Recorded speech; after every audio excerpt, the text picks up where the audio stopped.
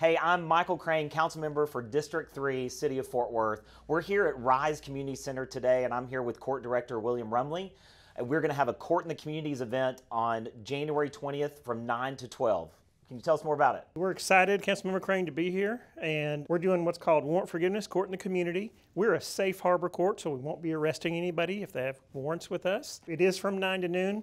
It is a walk-up only, so we need folks to get here. We'll take the first 120 that show up and have cases with us. What type of person should be here? Come. Anybody who has a citation with the City of Fort Worth Municipal Court. Okay. If you have something with another jurisdiction like Arlington or Tarrant County or something, Or that White wouldn't be Settlement, us. which is right there across the street. Yes, sir. Yeah. It wouldn't be us, but anything with Fort Worth Municipal Court, Okay. come on down. We do ask that you bring your identification of some type, but you'll come down. We'll have 3 judges here and staff, and they'll see folks related to their cases. What type of cases should people bring here?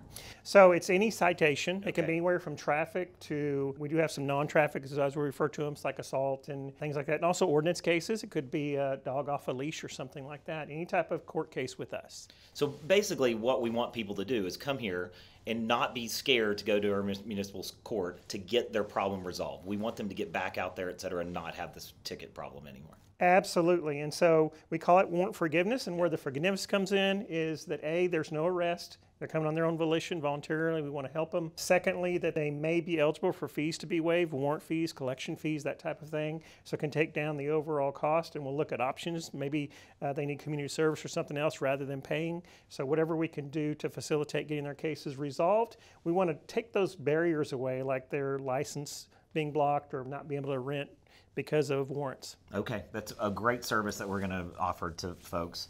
I think it's important because we want people to be proactive and active members of the community. Yes, sometimes these problems stop them from doing it and can cause more financial burden or other burdens that we want them to be able to live. Yes, right? absolutely. Yeah. And we'll have other services here as well. We will have Goodwill North Texas will be here. Great. We will have North Texas Legal Aid here. Okay. And then also the Envision Center will be here. So there's all types of other services just besides us. Okay. So they can call us, 817-392-6700. Okay. Or go to our website. It might be underneath here too. Yeah, absolutely. People might put it right here. Yes, sir. FortWorthTexas.gov, and they can go look on there and go to municipal court. There you go. And what if they can't come on January 20th from 9 to 12? Is there another way they could have this conversation about warrant forgiveness? Absolutely. So we actually do this type of thing every day at the courthouse. So at 1000 Throckmorton, Monday through Friday, 8 to 5, they can contact the court and set up a time to come see a judge. The other option is we do have a satellite location at Vivian J. Lincoln Library, which is close to us. And so beautiful library. Absolutely. Yeah. So we do have a service location there Tuesday through Saturday from 9 to 6. They can go see someone. They can see a judge actually on Tuesday afternoons and Thursday mornings. That's great.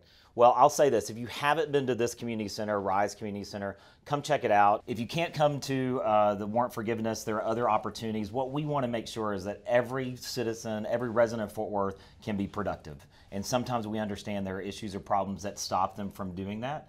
And so I'm really appreciative of this service, of what we're doing, and really getting out in the community. That's the whole idea of being in the community, we're helping people that need it. Absolutely. We're very excited to be here, and we thank LVT Rise for allowing us to be here. That's great. Thank you very much. Thanks for being here. And y'all show up. If you have any other issues or problems, please let us know how we can help. Happy to do it. Thank y'all.